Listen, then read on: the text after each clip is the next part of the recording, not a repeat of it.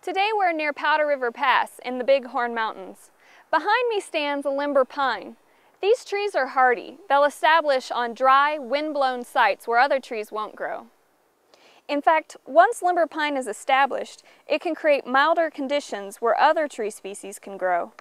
White bark pine, a close relative of limber pine, grows at higher elevations in even harsher conditions.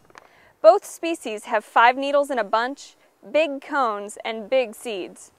The seeds of limber pine and white bark pine are highly nutritious. That makes them a delicacy to animals like squirrels, birds, and grizzly bears. A grizzly bear will smell and dig up pine nuts buried under 6 feet of snow. Unfortunately, these pine trees are facing a serious threat. It's called blister rust. This fungus isn't native to North America, so the trees haven't developed any resistance. They become infected and die.